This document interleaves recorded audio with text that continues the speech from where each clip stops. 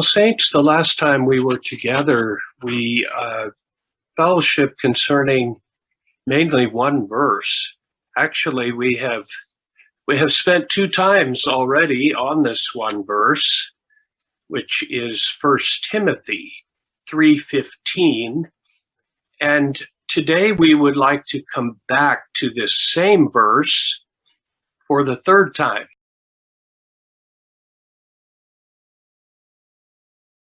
There's so much in it, and we've just spoken a little bit so far. The first time that we covered this verse, I believe that we emphasized the matter of life. And I think the second time we emphasized the matter of truth.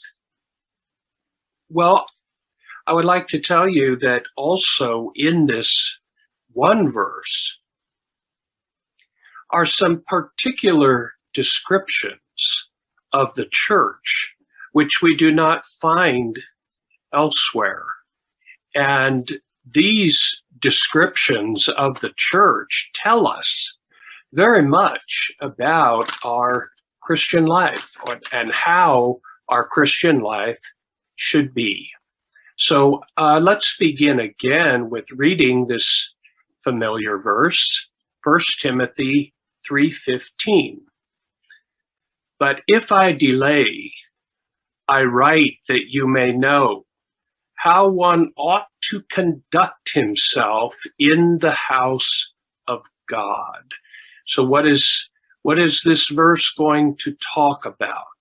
It's going to talk about how to conduct ourselves in the church, what is the kind of behavior, what is the kind of demeanor, what is the kind of living that we should have in the house of God, which is the church of the living God, the pillar and base of the truth.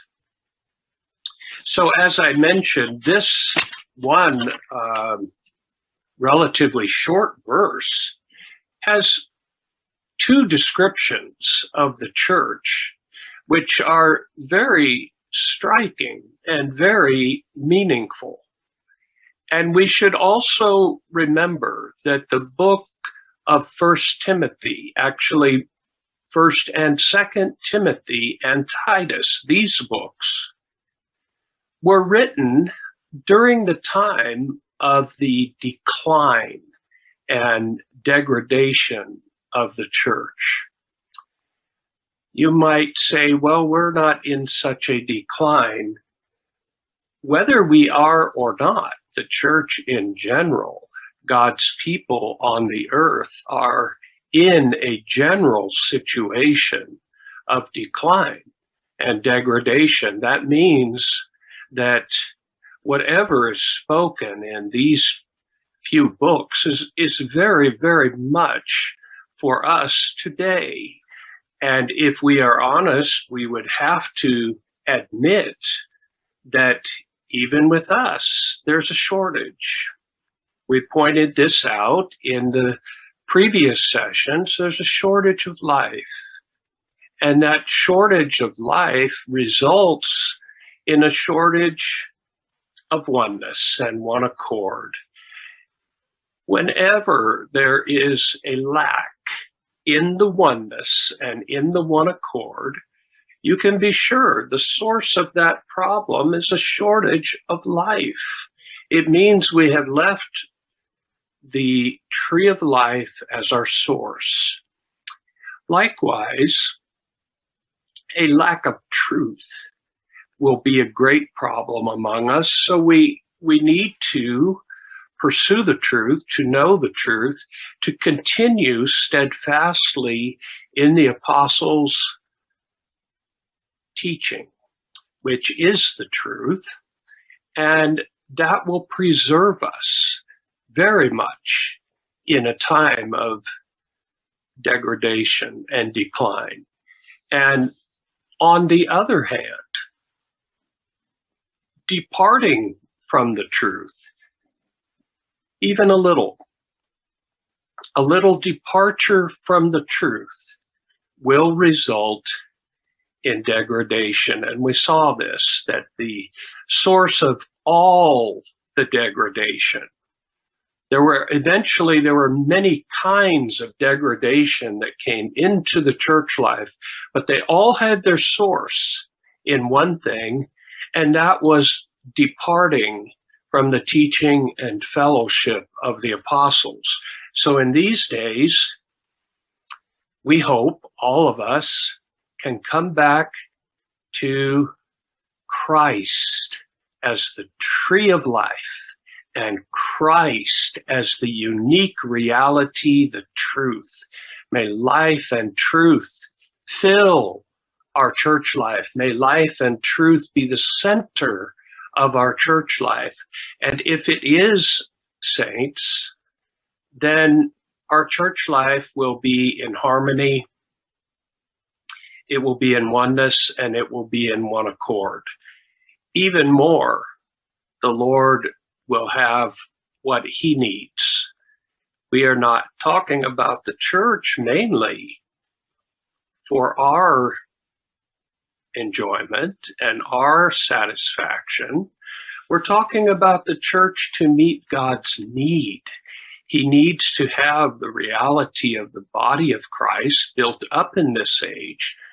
That will only be with those who overcome all kinds of degradation and keep this oneness of the body and the one accord.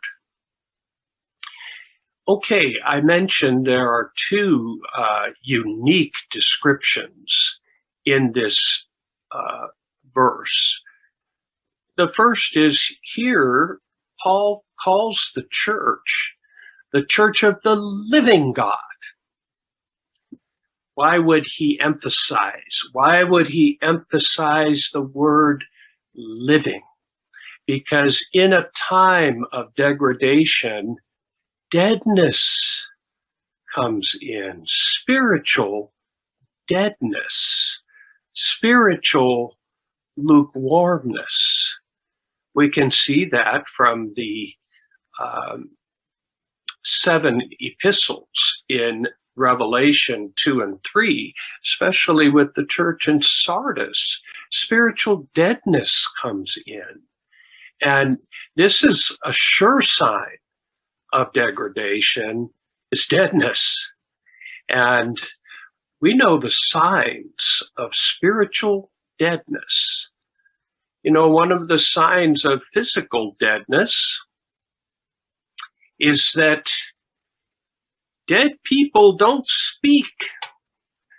They don't make any noise.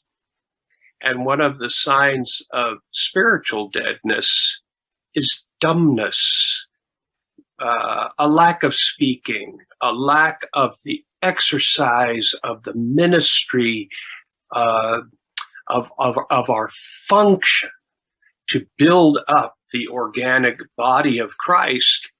But we cannot just exhort one another, function, speak. That's not the solution. The solution is life and truth. If we have life and truth, function will come. So the first key phrase that we should notice in this verse is the living God, the church of the living God. Of course, this phrase, the living God, appears many times in the Bible.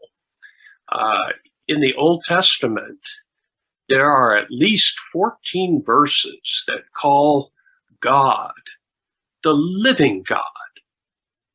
The difference here in Timothy is that the church is described as the church of the living God. Not only so, the phrase the living God is used many times, at least 15 times in the New Testament, in many different ways. But again, I say here, the emphasis is that the church is the church of the living God. That's unique. That it's not only the house of God, it is the house of God, but it's the house of the living God. Okay, let's read on a little bit and then we'll emphasize some of the details. The next key phrase after the living God is house and pillar. The church is a house and the church is a pillar. I think we might be a little more familiar with the description of the church as a house, but are we familiar with the church as a pillar? But let's begin with the word house. You know, when we talk about our house, we mean the physical place where we dwell, where we live. Right now, because of the pandemic, I am speaking to you not in the meeting hall, but from my house, from my dwelling place. So that's the basic meaning of the word house. But God's house is unique because God's dwelling place, his house, is actually his family. Now, I have a family.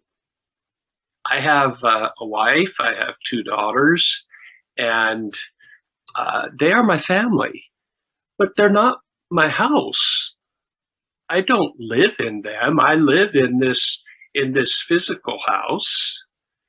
But God, listen to this, God lives in his family. He lives in the members of his family. So, you know, the Old Testament type of that was the nation of Israel. God considered Israel his dwelling place, of course, represented by the tabernacle and later the temple, but actually God considered his people as his dwelling place. Even the more in the New Testament, God's dwelling place is not a physical building. Oh, it's so sad. It's so sad that in the degradation of the church, in Christianity today, people would refer to a physical building as the house of God. No physical building is the house of God. So I was raised in the Roman Catholic Church, as many of you were. And my brother and I would go to the Catholic Mass because our parents wanted us to go, but we didn't behave very well. And quite often the ushers would come because we were making noise, and they would tell me and my brother, behave yourself in the house of God. Be quiet in the house of God. Well, they meant, when they said house of God, they meant that building. They considered that building, that physical building, to be the house of God. God does not dwell in physical buildings. God's dwelling place is man. That's where he wants to live. That's where he wants to dwell. That's where he wants to make his home. That's Ephesians 3:17, that Christ may make his home in your heart. That's where he wants to live. That's where he wants to dwell, in the inward parts of his people. So the church needs to be his house. That means we need to be his house. That means we individually and corporately need to allow him to make his home here, make his home in us, make his home among us, make his home with us. We need to be the house of the living God. Now, this verse also uses another word that we are not as familiar with in this way of describing the church. He says the church is the pillar and base of the truth. What does it mean to say that the church is a pillar? And it's a pillar of the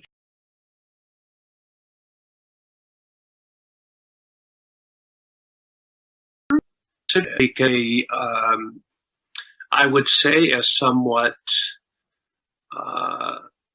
unknown or misunderstood aspect of the church. I mentioned that in the Old Testament, God's dwelling place, his house, in reality was his people. But there was an outward representation of that, which was firstly the tabernacle and later the temple. And if you read the book of First Kings, there's in chapter 7, there's a description of the temple. And the emphasis in that description is on two pillars, two big, massive pillars in front of the temple that actually supported the entire structure of God's building. So these, of course, this is the Old Testament type, but let's start there, and then we'll come to the New Testament reality. And you know, these two pillars actually had names. That means they're persons, right? Only people have names. Anyway, the name of the first pillar was Jachin. And the name Jachin means he will establish. Oh, what a good name. That pillar, the significance of that first pillar, named Jachin, is that God will establish his dwelling place on the earth. Amen. And we're in that establishment right now. It is going on. He is building. You know, to say he will establish is very similar to the Lord saying in Matthew 16, I will build my church. He will establish his dwelling place. Similar meaning. He will establish. Then there was a second pillar, matching the first. You know, whenever in the Bible you see this number, 2. 2 refers to a testimony. It is a testimony. It's not just 1, it's 2. That signifies a testimony. The name of that second pillar was Boaz. And the name Boaz means in him is strength.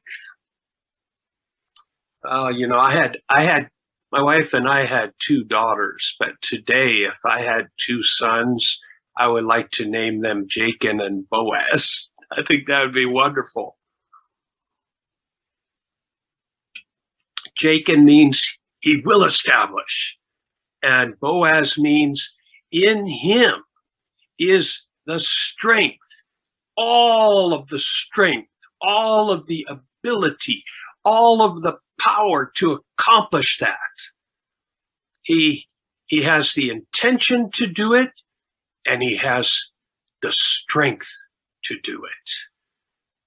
A kind of a prophecy, isn't it? And it's a kind of a testimony. Those two pillars stand in front of God's dwelling place as a kind of testimony that God is living. If he were not living, he has no strength to carry out what he intends to do. No, this is a testimony. He will establish, and he has the strength to establish. Why? Because he is the living God. He will do it. Now, let's go on, because the New Testament interpretation of these pillars is very interesting. First, in 1 Timothy 3:15, it tells us the pillar is a pillar of the truth. A pillar of the truth. And a base. The pillar, it says that the pillar and the base are equal. That's why we're not talking about the base as something separate from the pillar. The pillar is the base. So this pillar in the New Testament is the base, the support of the truth. Well, this word truth is a deep word, and we need to consider it carefully. We'll come back to the word truth in a minute, because it's crucial. Let's fellowship a little bit more about the house of the living God. If you visit the house of a living person, everything will be orderly. Behind me, you see a lot of books. What if the books were just all over the place, laying on the ground and completely in disorder? And you come into my house, you'll wonder, is this the house of a living person? Does somebody actually live in this house? Because the house of a living person will testify that the dweller of this house is living. Well, what's the meaning of that? Brothers and sisters, it means that you and I must be a testimony. We must be the testimony that God is living, because we are his house. When people see our living, when they see our conduct, they should see that God is living. That's what they should take away from their contact with us. Their observation of our living and our conduct should be, whoever these people are, their God is living. Again, we can use an Old Testament type of this. Especially, I'm impressed by the book of Daniel. Daniel and his companions, they lived a life that testified that God was living.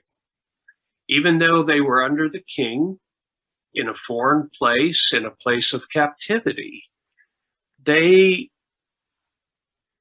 answered to a living God. They prayed to a living God. And I would never say that they were rebellious against the king, but I would say that their living testified that their real ruler, their real king, was the living God. And in Daniel chapter 6, you have a very, very specific instance of such a testimony. By this time, Darius was the king.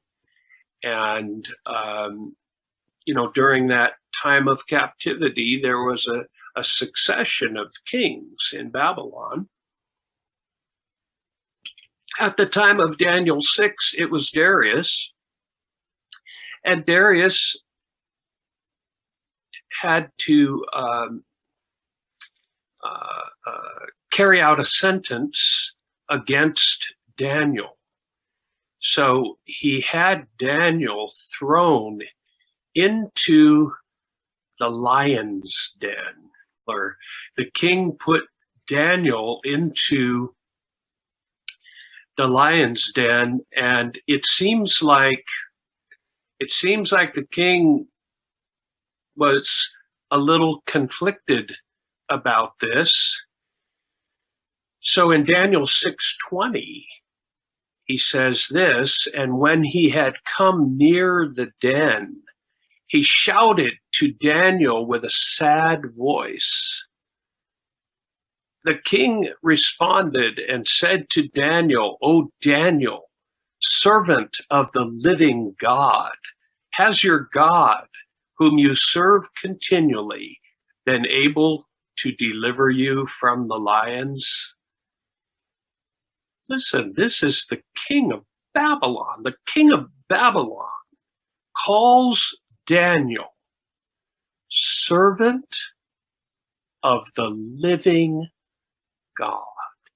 He saw in Daniel's living, he saw in Daniel's conduct, he saw in Daniel's behavior a testimony that the God of this person, Daniel, is a living God. There's no way that this man Daniel serves dumb idols. No, he is a servant of the living God. Well, then the king asked this question, was your God able to deliver you? And of course, the answer was yes. God, the living God, did deliver Daniel from the den of lions. So a few verses later, in verse 26, listen to what the king said again. I make a decree that in all the dominion of my kingdom, men tremble and fear before the God of Daniel, for he is the living God and enduring forever. And his kingdom is one which will not be destroyed, and his dominion will be unto the end. Oh, I like this. I like this term. The king called God the God of Daniel. He called him the living God, and he called him the God of Daniel. Means Daniel's God is a living God. May we all have such a testimony, saints, at our school, at our job, in our family, among our relatives, among our friends. May they say, oh, the God of this person is a living God. That should be our testimony. That is what it means for the church to be the house of the living God.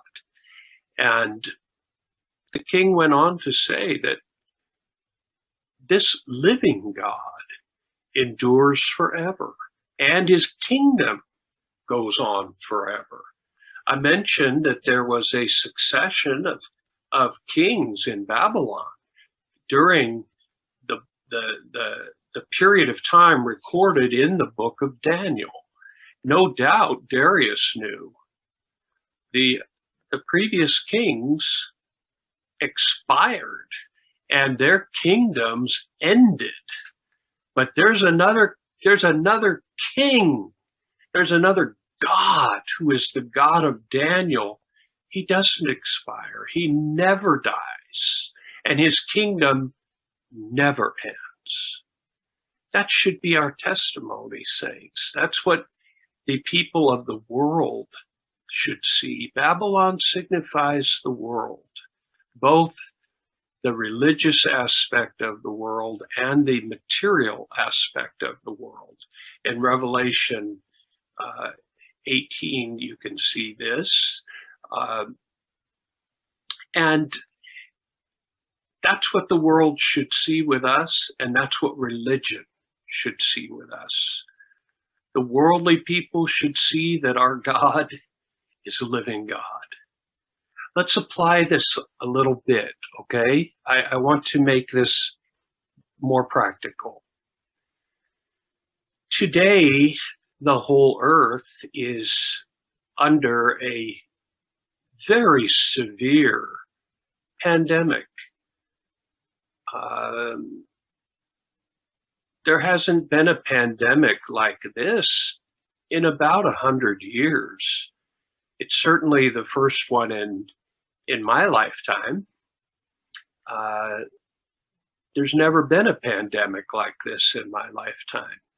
And I would say for most of us, that's true, because most of us are not 100 years old, right? And then on top of this health pandemic, this terrible disease, on top of that, there's a financial crisis, a worldwide financial crisis, brought on by the pandemic. Is that all? No. Then on top of that, there's a social crisis and a political crisis brought on by both the pandemic and the financial crisis. The world is always in chaos. I expect that. But this is a very, very high degree of chaos, isn't it? I've never seen anything quite like it. And it's everywhere. It seems that it affects the entire earth. How are the people in the world reacting? How are they responding? What are they saying? Well, I think you know. They're utterly perplexed. They're utterly filled with anxiety. They're afraid.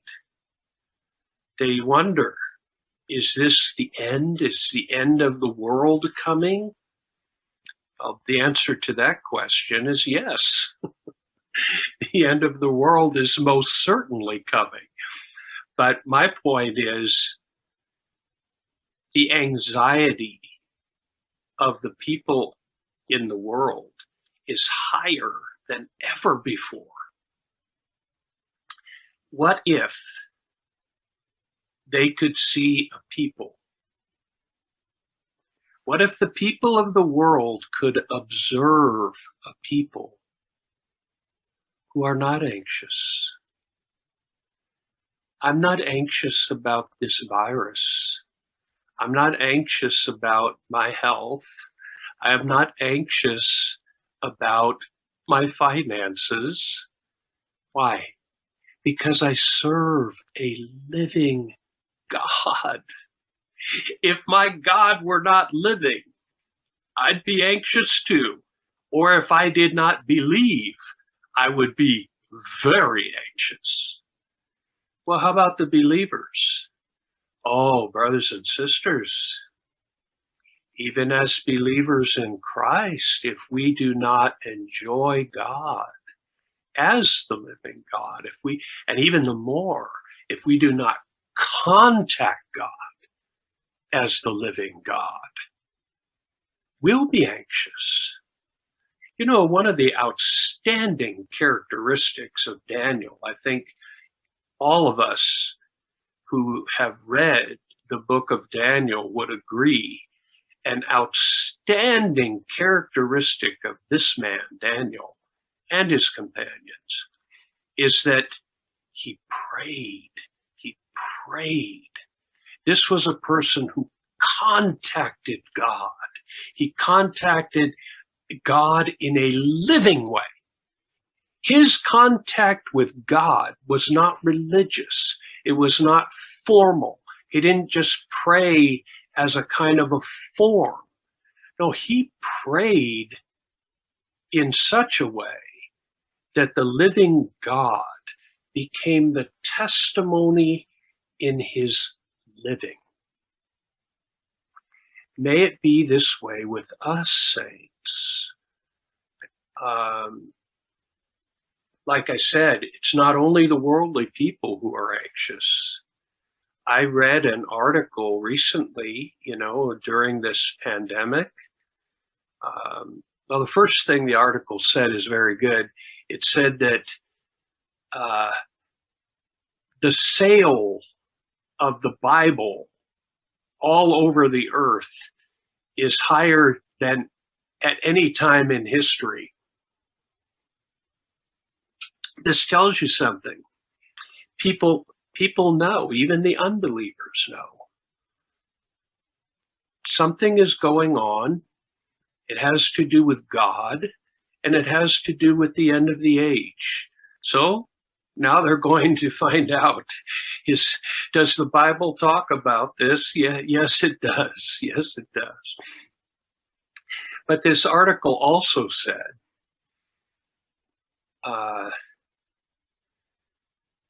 the title was, Where is God?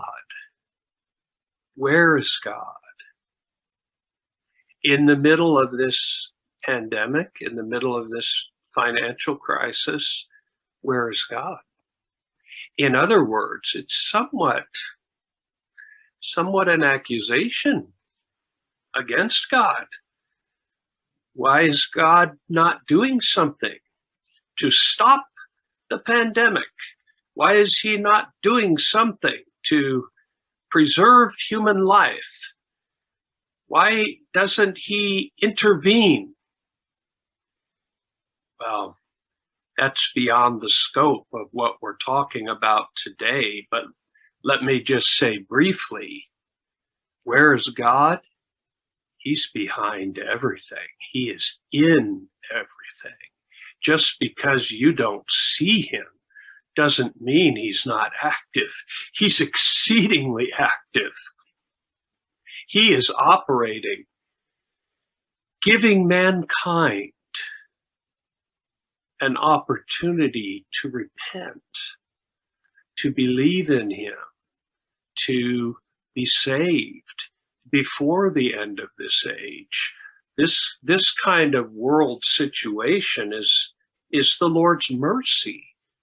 It's not the Lord's judgment, and it is not the Lord neglecting the human race. No, it is God's love and mercy toward the human race. Well, anyway, you get my point. Whether you are an unbeliever, whether you are a believer, a situation like the one we are in today is a big test. Big test. Do you have a living God? we would all say, yes, our God is living. We even have a song, our God is living. Say hallelujah. Okay, if he's living, why are you so anxious about the world situation? If we really serve a living God,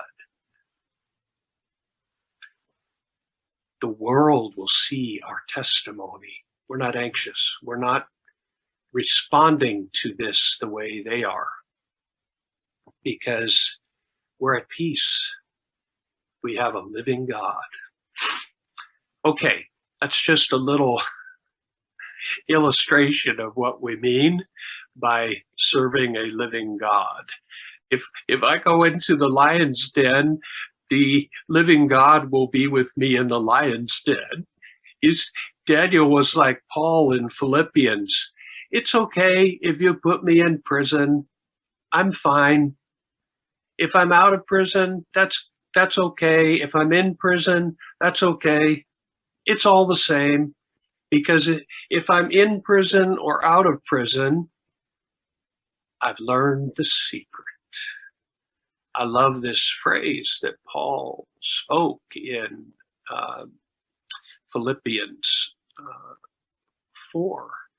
I learned the secret that in whatever circumstances I am, to be content.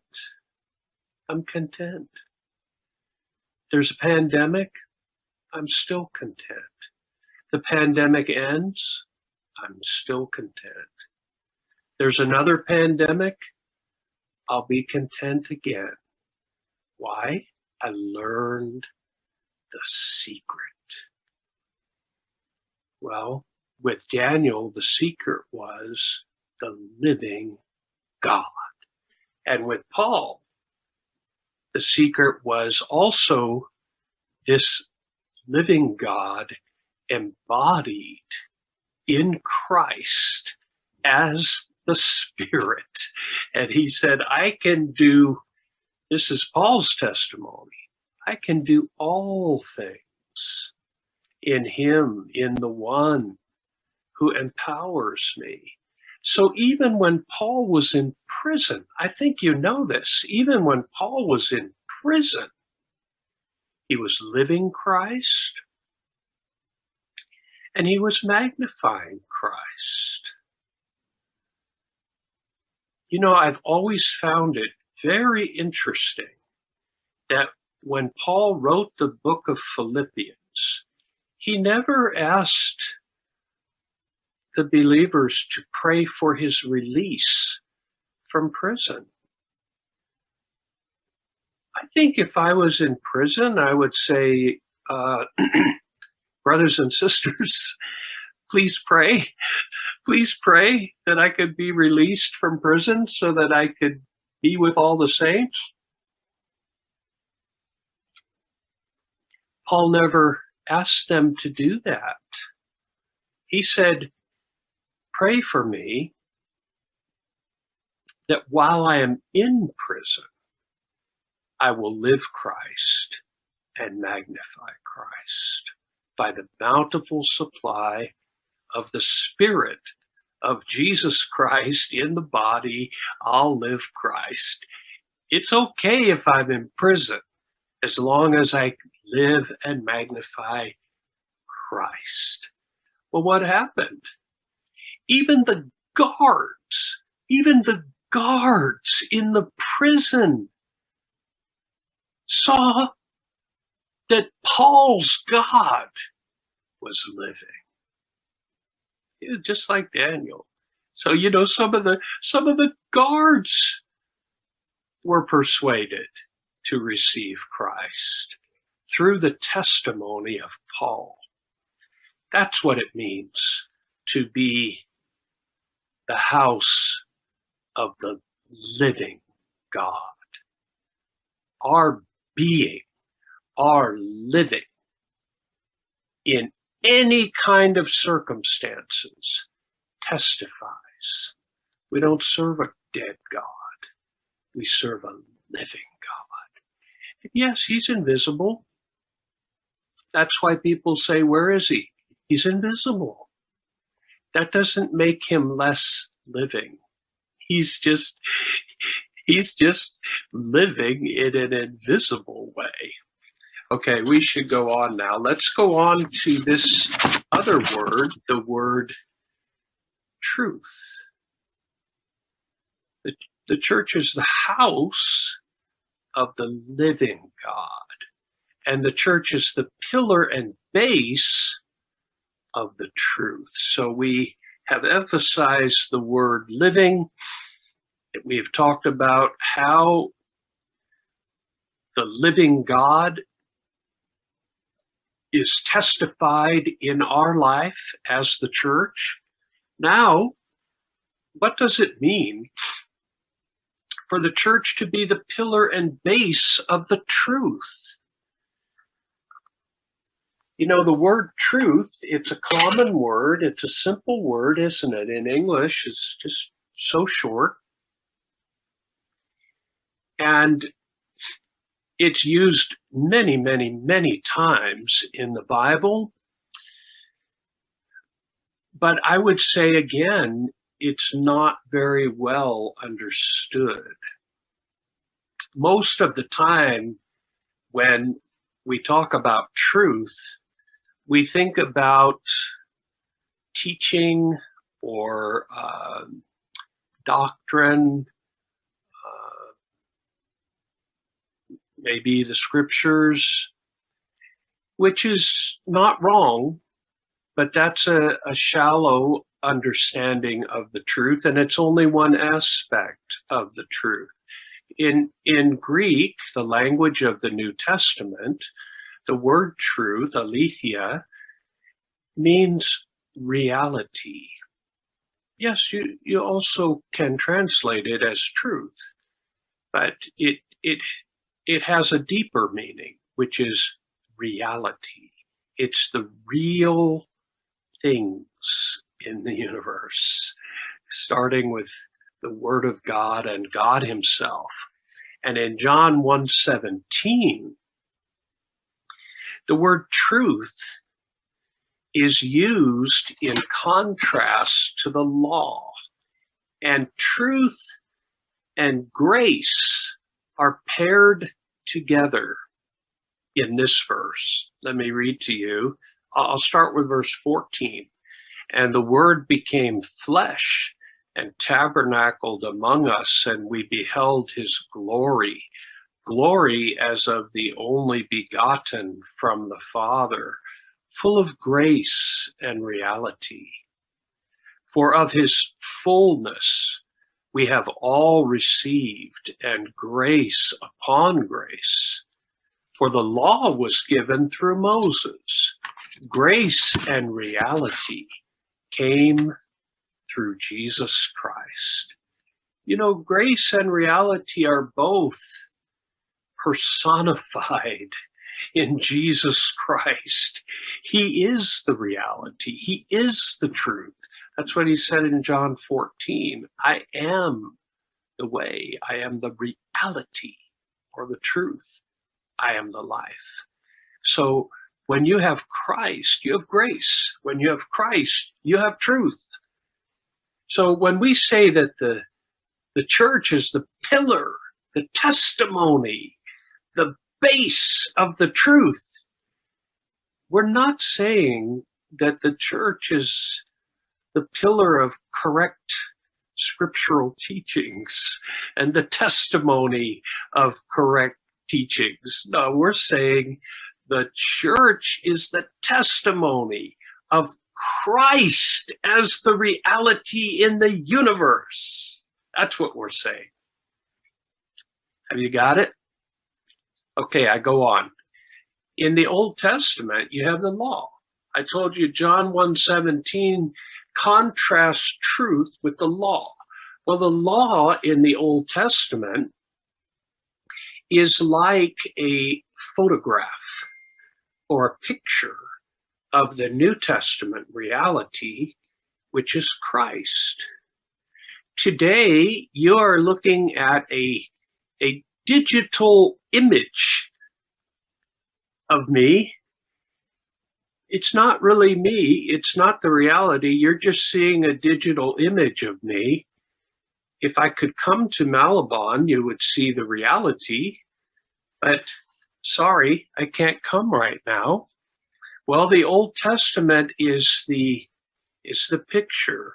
The reality of that is Christ.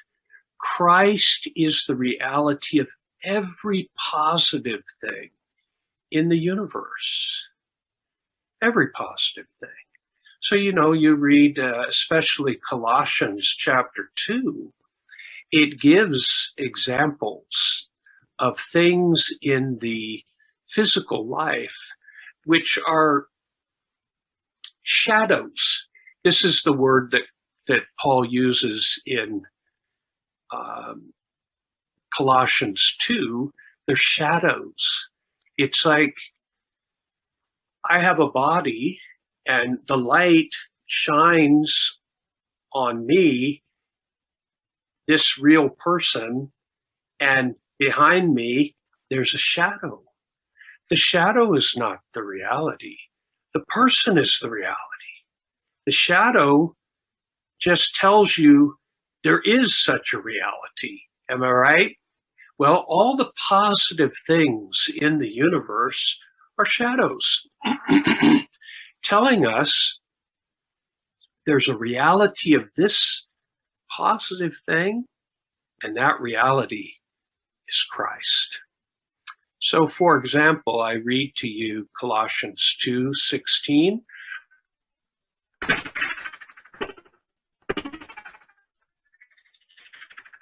Let no one therefore judge you in eating and drinking, or in respect of a feast, or of a new moon, or of the Sabbath, which are a shadow of the things to come, but the body is of Christ. Wow, that's quite a few things there. Food is a shadow. God created human beings in such a way that we need to eat. And he also created us in such a way that eating is a real enjoyment to us. Well, did you know that eating is a shadow? And that the real food is Christ, and the real enjoyment is Christ. Same with drinking, same with a feast or a new moon or Sabbath. They are all shadows of things to come, but the body, the reality of that shadow is Christ. It's wonderful. Okay, let me go on. This means that not only should our living testify that God is living, our living should testify that Christ is the reality of all positive things. Oh, brothers and sisters, for this, we need a church life that is not formal. It's not religious. It's not legal. It's full of Christ.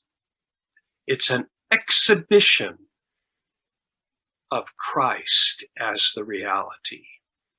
It should be that when people come among us, like it says in 1 Corinthians 14, if they come into our prophesying meeting, they should say, when they observe the prophesying of the saints, they should say, surely God is among these people. God is real. Christ is real. So this should be the other part of our testimony. We testify that God is living. We testify that God is real. Now, let me just say something more about the truth. One on the negative side and one on the positive side from these books of 1st and 2nd Timothy. There's a striking word in both books, 1st and 2nd Timothy.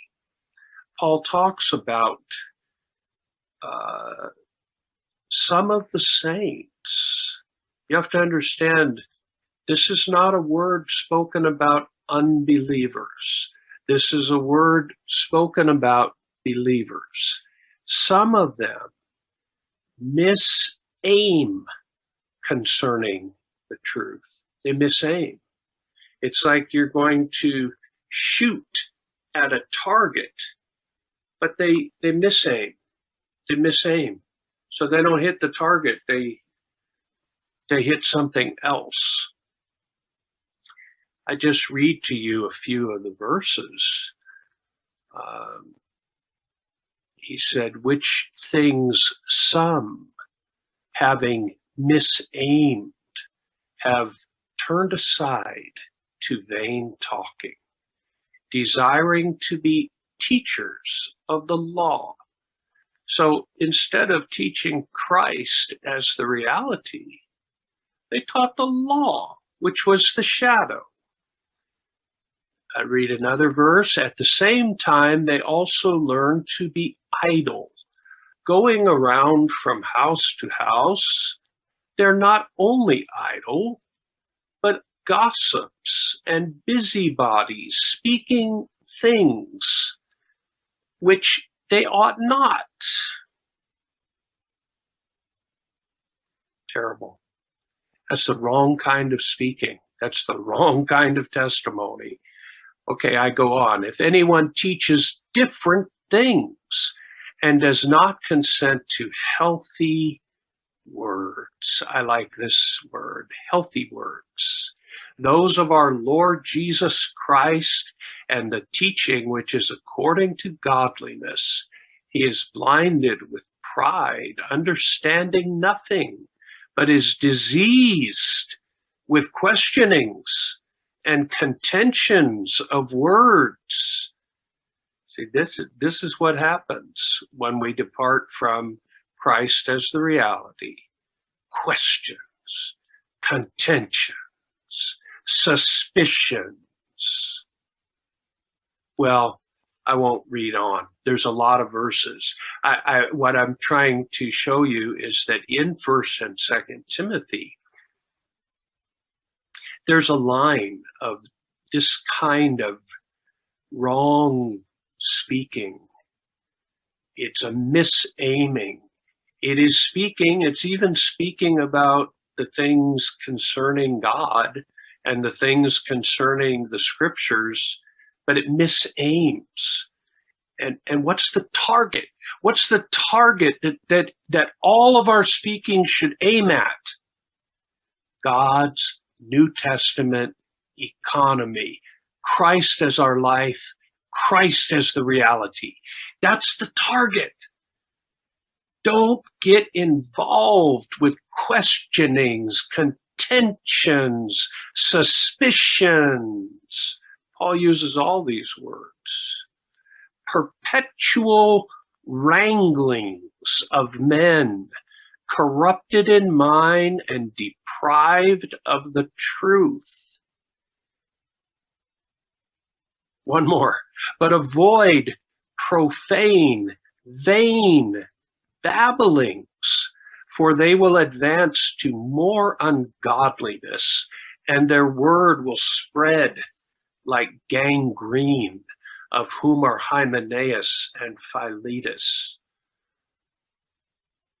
That kind of misaiming, that kind of wrong speaking will bring the saints into spiritual death. It will cause gangrene, spiritual gangrene. And the healthy words will cause the saints to be living. So there's a relationship here between the truth and life. When we have the proper speaking of the truth, we have life. Now, brothers and sisters, let's end with this on a positive note. In the time of degradation, in the time of decline, what we need to do, the way to correct anything unhealthy, take in the healthy words. That's the way. And it's only in 2 Timothy that we have this amazing expression. It's in 2 Timothy 3:16. All scripture is God breathed. Oh my goodness. What a word. And if you look at the Greek word there, that is a literal translation of the Greek word. It's theo, which is God, pneustos, which is breathed. So God breathed out his word as the breath of life, like in John chapter 20. He breathed into the disciples and spoke. He spoke something. His speaking was his breathing. His breathing was his speaking. And he told them, receive the Holy Spirit. So through his breathing out of the word, they received the Spirit as the reality of that word. Can you see this? That's the way. That's the way we can be saved from death. That's the way we can be saved from degradation. Brothers and sisters, we need to breathe in the word all the time. And it's significant that he uses the word breathe. We can go quite a long time without eating. The word, we also need to eat the word. We also need to drink in the Spirit in the word. You can go a long time without eating. And you can go a shorter time without drinking, but you can't go very long without breathing. I don't know what the world record is, but I think, only a few minutes, after a few minutes of not breathing, it's all over. The Word of God is our food. The Word of God is our drink. The Word of God is our breath, our air, because the Spirit is the reality of that Word. Every day, especially in the morning, we must take in this healthy Word so that we'll have a testimony in our living, and that the church will be the house of the living God. The church will be the pillar and base of the truth. Okay, one last small point, and that is, Timothy and Titus were Paul's spiritual children. We know, according to history and according to the New Testament, the Apostle Paul did not marry. He did not have children, but he had spiritual children, and two of his spiritual children were Timothy and Titus. And in these three books, 1st and 2nd Timothy and Titus, you can find a lot of words that I would call them fatherly exhortations. And one of the functions of a father is to exhort. The mother mainly nourishes and cherishes, but the father needs to exhort. He needs to give some some charges, some instructions. So you'll find this word very often in First and Second Timothy and Titus. He says, I charge you. I charge you. And sometimes he makes it even more serious, and he says, I solemnly charge you. If your spiritual father says to you, I solemnly charge you, that's serious. I just wrote down a few. I actually came up. You can try it, see what you come up with.